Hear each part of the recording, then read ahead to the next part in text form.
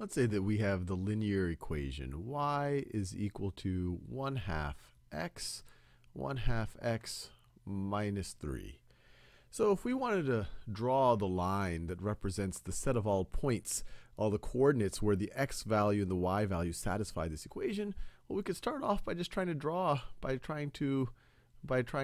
few of those points and then connecting them with a line. So let's set up a little table here, x comma y. And then we could just try out a couple of x values here and then figure out what the corresponding y values are. And I'm going to pick x values where it's going to be fairly easy to calculate the y value. So let's say when x is equal to 0, then you're going to have 1/2 times 0 minus 3. Well, then y is going to be negative 3.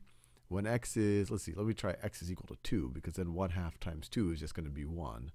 So when x is equal to 2, you're going to have 1/2 times 2 is 1, minus 3 is negative 2. When x is equal to, let's try 4. So 1/2 times 4 is 2, and then minus 3 is negative 1.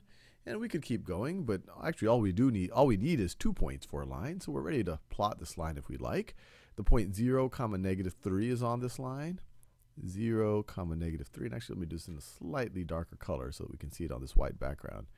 0, negative 3 is on the line. 2, negative 2 is on the line. So 2, negative 2. And then we have 4, negative 1. So when x is 4, y is negative 1.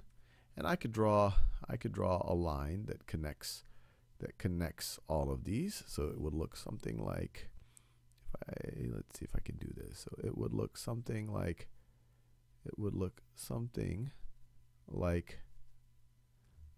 that.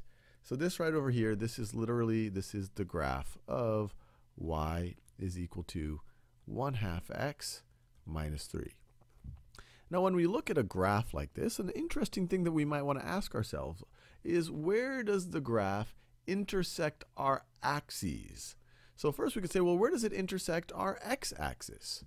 And when you look at this, it looks like it happens at this point right over here. And this point where a graph intersects an axis, this is called an intercept. And this one in particular is called the x-intercept. Why is it called the x-intercept? Because that's where the graph is intersecting the x-axis. And the x-intercept, it looks like this is at the point 6, 0. Now it's very interesting. The x-intercept happens when y is equal to 0. Remember, you're on the x-axis when you haven't moved up or down from that axis, which means y is equal to 0. So your x-intercept happens at x equals 6, y equals 0. It's this coordinate. Now what about the y-intercept? Well, the y-intercept is this point right over here. This is where you intersect, or I guess you could say intercept, the y-axis. So this right over here, that over there is the y-intercept. And the y-intercept is at the coordinate that has a 0 for the x-coordinate. X is 0 here, and y is negative 3. X is 0, and y is negative 3. This was actually one of the points that one of the pairs that we first tried out. And you can validate that 6, 0 satisfies this equation right over here. If x is 6, 1/2 times 6 is 3, minus 3 is indeed equal to 0. So now that we know what an x-intercept is, it's the point where a graph intersects the x-axis or intercepts the x-axis. And the y-intercept is the point where a graph intercepts the y-axis or intersects the y-axis. Let's try to see if we can find the x and y-intercepts for a few other linear equations. So let's say that I have the linear equation. Let's say that I have 5x plus 6y is equal to 30. I encourage you to pause this video and figure out what are the x and y intercepts for the graph that represents the solutions, all the x, y pairs that satisfy this equation. Well, the easiest thing to do here, let's see what the y value is when x is equal to 0 and what the x value is when y is equal to 0. When x is equal to 0, this becomes 6y equal 30. And so 6 times what is 30? Well, y would be equal to 5 here. So when x is 0, y is 5. And what about when y is 0? Well, when y is 0, that's going to be 0. And you have 5x is equal to 30. well then x would be equal to 6. Then x would be equal to 6. So we could plot those points, 0, 5. When x is 0, y is 5. And when x is 6, y is 0. So those are both points on this graph. And then the actual graph is going to, or the actual line that represents the x and y pairs that satisfy this equation is going to look like, it's going to look like this. I'll just try, so I can make it go, it's going to look like, it's going to go through those 2 points. And so it's going to, and I can make it go the other way too. Let me see. It's going to go through those 2 points. And so it's going to look something like that. Now, what are its x and y intercepts? Well, we already kind of figured it out, but the intercepts themselves, these are the points on the graph where they intersect the axes. So this right over here, this is the y-intercept. That point is the y-intercept. And it happens, it's always going to happen when x is equal to 0. And when x is equal to 0, we know that y is equal to 5. It's that point, the point 0, 5. And what is the what is the x-intercept? The x-intercept is the point, it's actually the same x-intercept for that other, for this equation right over here. It's the point 6, 0. That point right over there.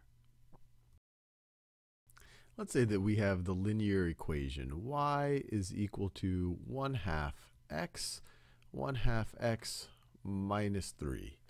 So if we wanted to draw the line that represents the set of all points, all the coordinates where the x value and the y value satisfy this equation, well, we could start off by just trying to draw, by trying to draw a few of those points and then connecting them with a line. So let's set up a little table here, x, y.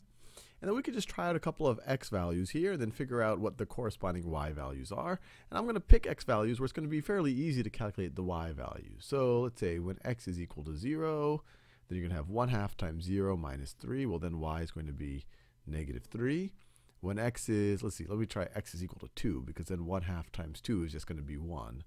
So when x is equal to 2, you're going to have 1/2 times 2 is 1, minus 3 is -2. When x is equal to, let's try 4. So 1/2 times 4 is 2, and then minus 3 is -1. And we could keep going, but actually all we need is 2 points for a line. So we're ready to plot this line if we like. The point 0, -3 is on this line. 0, -3. And actually let me do this in a slightly darker color so that we can see it on this white background. 0, -3 is on the line. 2, -2 is on the line. So 2, -2. And then we have 4, -1. So when x is 4, y is -1. And I could draw a line that connects all of these. So it would look something like, let's see if I can do this. So it would look something like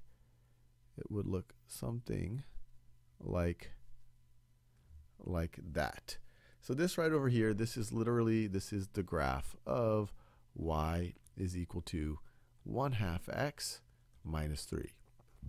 Now when we look at a graph like this, an interesting thing that we might want to ask ourselves is, where does the graph intersect our axes? So first we could say, well, where does it intersect our x-axis? And when you look at this, it looks like it happens at this point right over here. And this point where a graph intersects an axis, this is called an intercept. And this one in particular is called the x-intercept. Why is it called the x-intercept? Because that's where the graph is intersecting the x-axis. And the x-intercept, it looks like this is at the point 6, 0. Now it's very interesting. The x-intercept happens when y is equal to 0. Remember, you're on the x-axis when you haven't moved up or down from that axis, which means y is equal to 0. So your x-intercept happens at x equals 6, y equals 0. It's this coordinate. Now what about the y-intercept? Well, the y-intercept is this point right over here. This is where you intersect, or I guess you could say intercept, the y-axis. So this right over here, that over there is the y-intercept. And the y-intercept is at the coordinate that has a 0 for the x-coordinate. X is 0 here, and y is -3. x is 0 and y is negative 3. This was actually one of the points that or one of the pairs that we first tried out. And you can validate that 6 comma 0 satisfies this equation right over here. If x is 6, 1/2 times 6 is 3 minus 3 is indeed equal to 0. So now that we know what an x-intercept is, it's the point where a graph intersects the x-axis or intercepts the x-axis. And the y-intercept is the point where a graph intercepts the y-axis or intersects the y-axis. Let's try to see if we can find the x and y-intercepts for a few other linear equations. So let's say that I have the linear equation. Let's say that I have 5x plus 6y is equal to 30. I encourage you to pause this video and figure out what are the x and y intercepts for the graph that represents the solutions, all the x-y pairs that satisfy this equation. Well, the easiest thing to do here, let's see what the y value is when x is equal to 0 and what the x value is when y is equal to 0. When x is equal to 0, this becomes 6y equal 30.